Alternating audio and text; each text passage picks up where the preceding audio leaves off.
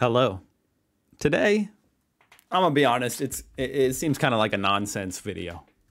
I'm gonna be reacting to 10 things you should never do in the United States. And I'm an American. I'm just kind of curious, because to me as an American, I'm like, what can't you do? What can't you do? I don't know. It seems like I can do whatever I want.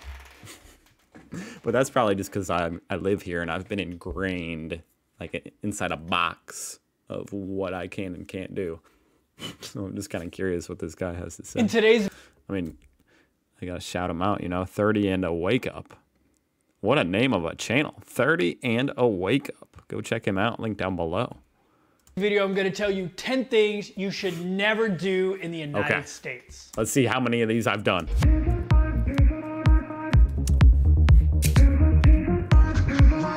What is going on, YouTube? Greetings from my apartment here in Valencia, Spain.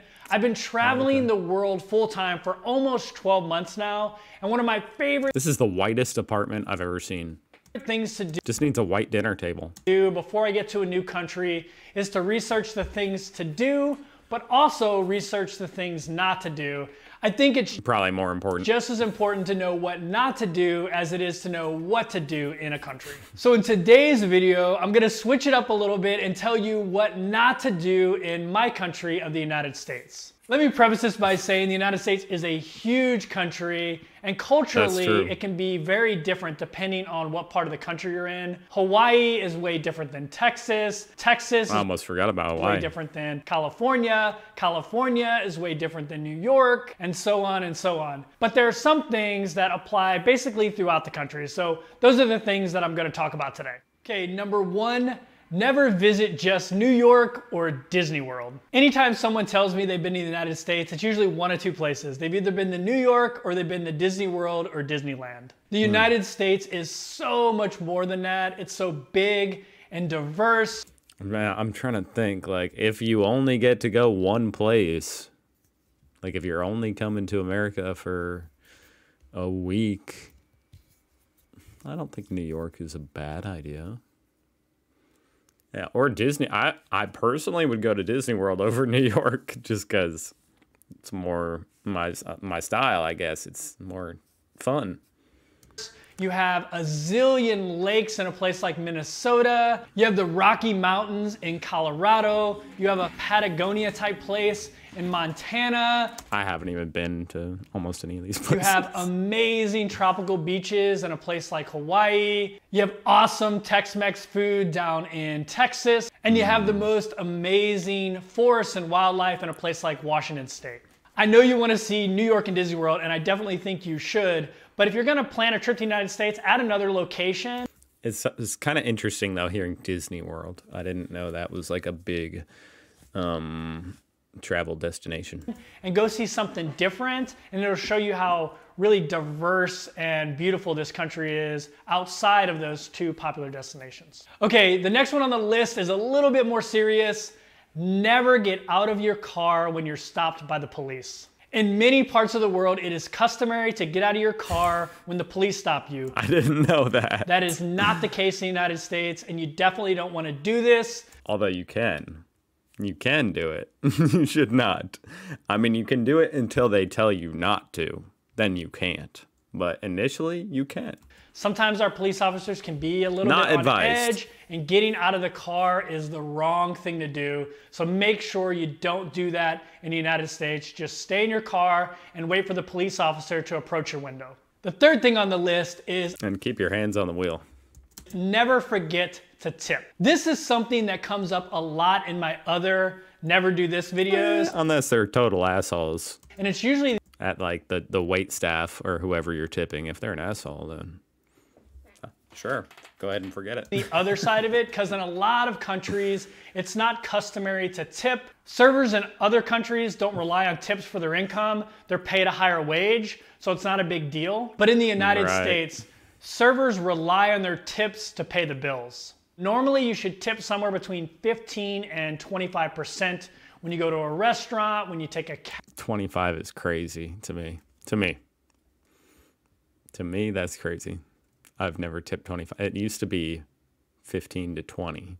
When did it become 25? I'm not sure. tab, when you go get your nails done, things like that. Next thing on the list is never get too close.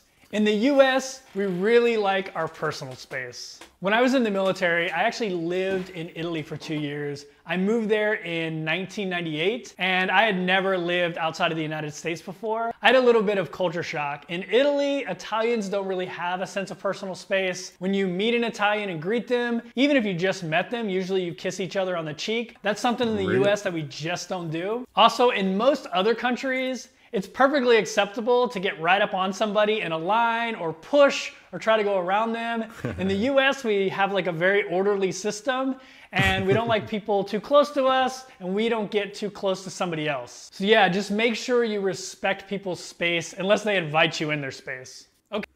That is definitely an interesting thing to think about because it just feels completely natural to me. Like it's like your natural personal bubble, you know? It's a flexible bubble. You know, people can come in, people can squeeze if they need to, especially at a bar. If you're at a bar, a busy bar, no personal space. That's probably the one place where, or like a concert, no personal space. Okay, the next one is a little bit political, but never say you like or you dislike Trump. We're just so politically divided right now in the United States. It is kind of tiresome to hear about. It's just best to steer clear of that discussion. So when you're talking about just visiting a place, I could imagine like a European or something coming over here, and just because all the people they know over there in Europe hate Trump, they might come over here and think that's the way it is here, and it's not. Obviously, I mean, he was voted into office, so I could imagine something like that. you don't really have to get involved in the political rhetoric that goes on. Okay, the next one is a real sticking point with me and one of the things that I really don't like about the United States. Never think you can rely on public transportation. Other than a few cities like New York and DC, the public transportation systems in the United States are not very good. If you're in smaller towns or rural areas, it's basically non-existent. We are very... I'd say the best public transportation is the scooters. You can rent a scooter. That is the most reliable form of public transportation. And it's not even... What would that be considered public? Because it's privately owned, but the public can use it. I don't know. Very much a car culture in the United States, and that's kind of how we get around. We don't really have a good nationwide train system, and the ones we have, they're not very fast. So you can't transit from city to city by train and expect to get there in a reasonable time. I've never been on a train. You're going to have to either drive or hop on a plane. That's just how it is in the United States. I know it sucks, so just be prepared to not use public transportation. Okay, the next one, never call soccer football. Football is a completely different thing in the United States. But, I mean, I'm kind of being devil's advocate to this guy. Like, I don't mean to contradict everything he's saying, but it's kind of like, why am I even, no. I'm just thinking of like counterpoints. If you've got an accent and you're calling it football, people are going to know what you mean. Like, they might be like, oh, you're talking about soccer. Like, I was confused for a moment. Yeah, right. European football. Got it. So it's not like it's a big deal. I don't think anybody's going to be offended. Like, did you just call it football? That ain't fucking football. It's American football. When you're in America, you talk about American football. That's soccer. That's for kids. I don't know. You might, maybe, I'm sure there's some guy like that somewhere. Than it is in the rest of the world. It does not matter that your football is... And soccer is not for kids. I don't know. A lot of kids here do play soccer, so I can imagine that could be what that fictional character might think. Just trying to explain myself, because my personal view, soccer is awesome. Football is awesome. It's the most popular sport in the world. In the United States, American football is the most popular sport, and we just call it football. You can try, but you're never going to convince an American that soccer is better than American football. Someone like Ronaldo could walk around the United States and most people would not recognize him. Now, That's true. That's true. I would. Next, Never expect Americans to be able to speak any other language than English. Unfortunately, it's just not something we prioritize. I'm also definitely guilty of this. Because of the influence of US pop culture and tourism, almost everywhere I've been able to get by with English. For better or worse, we don't really need to speak another language, so we have... I mean, that's just kind of the truth. That's kind of what I'm thinking. Like, we don't really need to. Like, which language? The thing is, in school, at most high schools, maybe all, you have to pick a foreign language. So everybody here has studied one foreign language or another for the most part. Not very deeply, like 2 years of it. And it's kind of like everybody just picks whatever. Some people pick French, some people pick German, some people pick probably the most popular is Spanish. But it's kind of like, because English is pretty much the second language in every country where it's not the first language.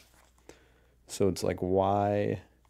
It's just, which language would you pick? Like, if I was like seriously considering, okay, I need to learn another language, I guess Spanish would be like the most practical, but at the same time, I don't plan on moving to Mexico. Haven't made it a priority in the United States. I know this is and most people, you know, Mexicans who move to America can speak some English or completely speak English. A little bit of a generalization, and I have some friends that are bilingual, but for the most part, Americans tend to speak only English. Number 9, never expect our pharmacies to just sell pharmaceutical stuff. In most other countries, pharmacies only have pharmaceutical stuff. In the United States... I'm just laughing because that's kind of a funny, like, a foreign person walks into an American pharmacy. They're like, what the heck? I expected them to only sell pharmaceuticals here. Why are they selling chips? What the heck? This is outrageous. This is an outrage. Pharmacies are more like general stores. They have a little bit of everything. In most CVS's, Facts. Walgreens, Rite Aids, you can buy your pharmaceutical stuff. You can also buy food. Yeah, look, they got you detergent. can buy toys. You can even buy beach equipment. Our pharmacies aren't just pharmacies. Another little side note, Yeah, and that's just kind of like a free market thing. I'm surprised it's not that way in other countries, because clearly, at least here in America, there's a big demand for that. Like, if you're going to pick up some, you know, medicine, maybe you need some other things to buy. I don't know. Whatever. It's really hard to get a drug to market in the United States. So things that are commonly available at pharmacies throughout the world might not be available in US pharmacies. Really? So just be aware of that when you travel to the United States. That's actually fascinating. Rule number 10. So other countries have like a lot more medicines on the shelves. Ooh, I want to go try them. Try some crazy medicines that aren't here in America. Never drink if you are under 21 years of age. No American has ever followed that law or that recommendation. The rest of the world has a much lower drinking age than the United States. In Vietnam, you can drink at any age. In the US, drinking laws are very strict. So make sure if you're under 21 that you're not trying to buy or drinking alcohol. Another side note is never drink in public. Most cities and states have strict open container laws, which means if you're walking around with alcohol and it's open. That should be where you know, like go to visit, you know, screw New York, screw Disney World. Look up where the open container laws are the best. Like Las Vegas. Go there. You can carry a beer around. You can be ticketed or fined. Okay, so those are my things to never do in the United States. Do you have anything to add? I feel like he's like my high school bully, like he's got my neck up against the locker. Make sure you put it down in the comments. If you disagree with some of the things I said, make sure you also comment. Hit the thumbs up if you enjoyed this video. I did enjoy it. That was excellent. This guy's good. 30 and a wake up. That's such a unique channel name. Go check him out, link down below. That was actually a lot of fun. I'm gonna have to react to more like American things. I don't know. It's interesting. Taking a look from the other side of the hourglass. That made no sense. Thank you for watching.